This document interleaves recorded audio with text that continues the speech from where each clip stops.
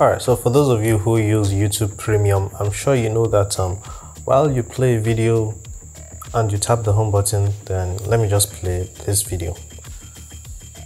Okay, so you can see that the video is playing, and if I tap the home button, you can see that the video is brought to my home screen. So sometimes you may want to exit the YouTube app but not necessarily stop the video from playing. So you can obviously just pause it and then you exit, then you can slide down and play, but to me that interrupts the flow of the video. So what I normally do is that as the video is playing, then I press my power button. This works on Android. I'm not sure if it works on iOS or Apple devices.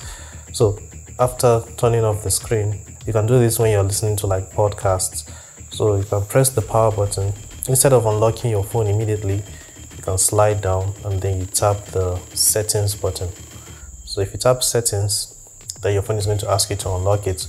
So you can enter your fingerprint or your pattern if you want.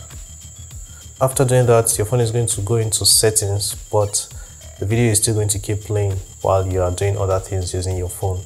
So another way to do it is just slide down, but this is going to stop the video from playing.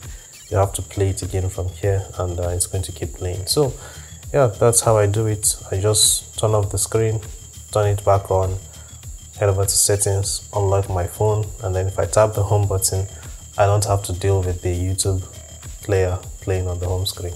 Alright, so it's just something I quickly wanted to share because I use it all the time, so that you don't always have to deal with the YouTube player.